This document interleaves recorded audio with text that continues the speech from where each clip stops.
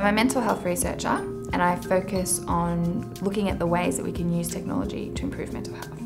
I have two main focuses. The first is looking at the ways we can use technology to detect mental illness, and then the second part is using technology to deliver care. Bridianne O'Dea is emerging as one of our new star researchers here at the Black Dog, working with a team of engineers and social media experts to create fantastic solutions for people who have mental health problems out there in the community.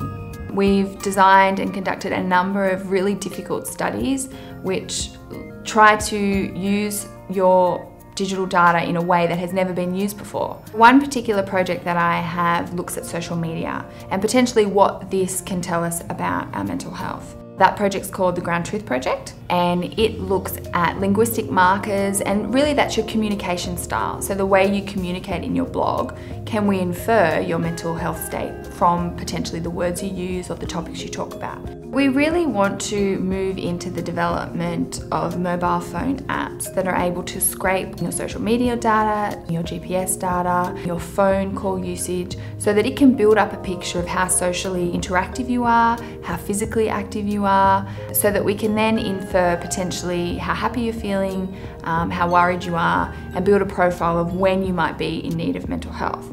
And then eventually we will be able to use that information to intervene.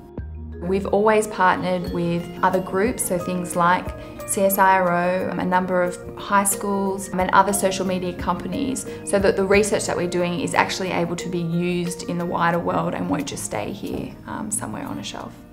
Last year I was invited by the New South Wales Health Minister to sit on a round table where they had key stakeholders and key ministers talking about what is the government going to do around social media and suicide prevention. That just shows how important it is, not only at a policy level, but how much it's affecting individuals. What we're doing here is really tricky stuff, and you have a group of researchers who sit around the table and we really nut it out, and then 6 months later down the track, you've actually created an app and it's gone from this simple idea to something that you can actually see being translated more broadly. So that for me is the most rewarding part.